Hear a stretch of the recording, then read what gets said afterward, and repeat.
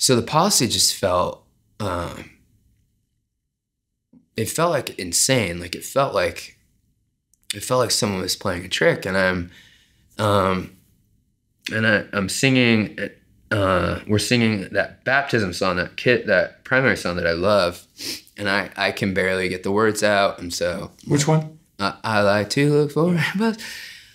My brother, my younger brother, is kind of sitting next to me, my mom, and I'm singing, and then they can hear me, and I stop singing, and it's all very cinematic. Like it just feels unreal that like the timing of the policy, the fact that the policy exists, the weekend where I'm like all like surrounded by church and I'm in family, I'm like not able to like go escape.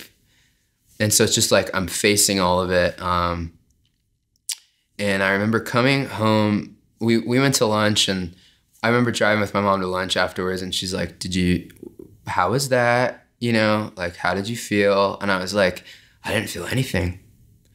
And I'm freaking out, Mom. I didn't, like, that actually didn't feel good.